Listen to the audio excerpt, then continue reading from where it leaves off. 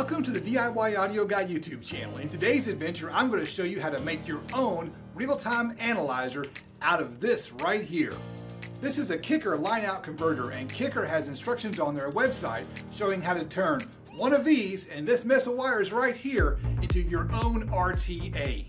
This is a great tool to have on hand if you're trying to integrate into a factory radio that has any kind of signal processing, external amplifiers, crossovers, or anything like that built into the system. Keep watching and you'll see what I'm talking about. I first heard about this trick from Dean and Fernando over at 5 Star Stereo, but if you're watching me, you already know who they are. Enough chit chat, let's get started. Start by combining the two input channels of the line-out converter by matching the two positives together, then match the two negatives together.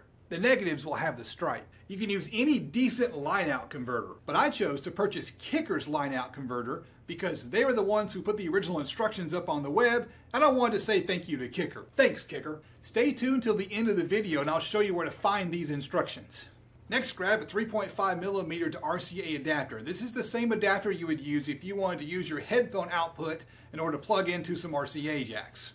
Now just plug those into the line output converter, and the next thing you're going to do is grab this TRR to TRRS adapter with an attenuator. I picked up this one on Amazon, and so when you're digging around on Amazon, make sure you read the specifications and read the product reviews.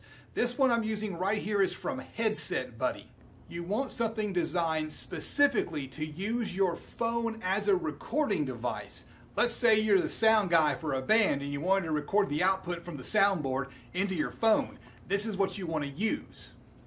This particular brand is the only one I can find on Amazon that specifically claimed to have an attenuator.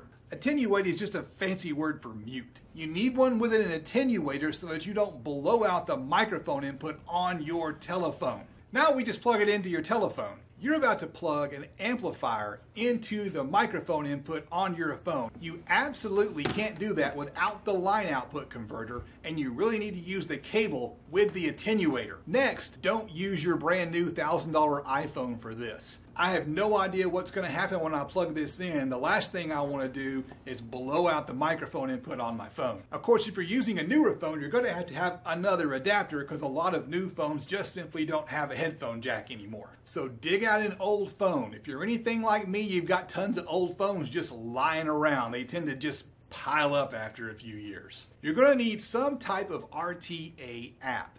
Now, I'm not going to use the one that Kicker recommended, mostly because I have another app that I've been using for a few years. This app is called Audio Tool. It's an Android app. I have no idea if they have an iPhone app. Just dig around on the iPhone store and look for a decent RTA app. Any of them should do the trick. Now, I've been using the Audio Tool app for years because it's compatible with the IMM6 RTA microphone. More on this guy in a bit. Now we have to go back to where we started, the line output converter. The input channels on the line output converter can be connected to just about anything at this point.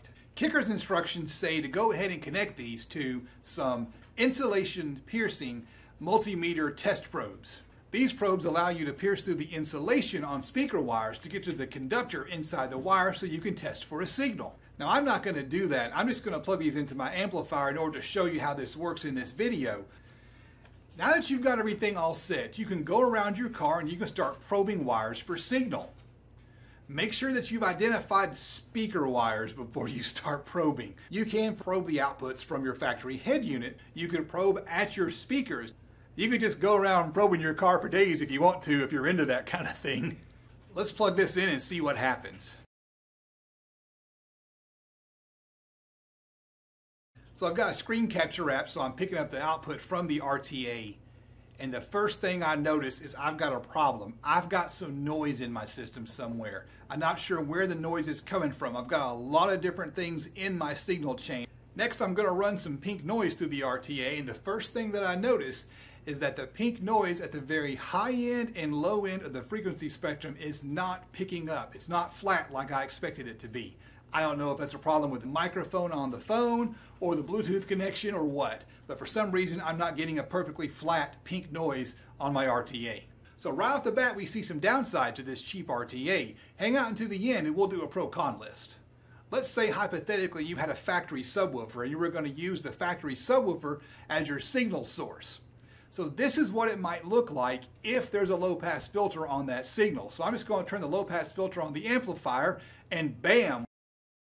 We see this kind of set up in a lot of different cars. A lot of cars will use a low frequency driver in the doors that play everything from say 500 or 250 hertz down. If you were to tap into one of those and try to get high frequency, you wouldn't get anything.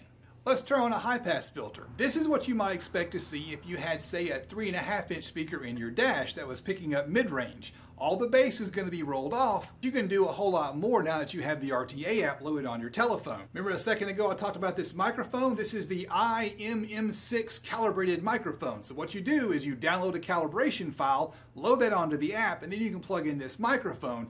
And that same RTA app can now be used to directly measure the sound coming from your speakers. I'll give you links to this and all the stuff I use in the video down below. So should you make one of these for yourself? Have you ever heard of the Pareto principle? This principle basically says that the first 20% of the cost of a project will get you 80% of the results, but that last 20% of the project makes up 80% of the cost. I call this an 80% tool. This tool will cost you a whole lot less than a full-blown commercial professional RTA, and that is the primary pro to using this DIY RTA. It's not terribly expensive relative to what a full-blown RTA will cost. If you're trying to integrate into the factory radio, you probably already have a line output converter. If you tinker with DIY audio, you've got some of these adapters just laying around for sure. The other con is it seems to pick up a bunch of stray noise that might interfere with your measurement. And perhaps the worst part is you're going to end up with this great big tangle of wires dragging it all around your car trying to test stuff. That's going to be a pain in the rear. But it's still a whole lot better than having no RTA whatsoever. I'll leave it up for you to decide if it's worth the trouble. And while you're thinking about it, you can check out this video right here. Or you can hit the subscribe button right here, and I'll see you on the next adventure.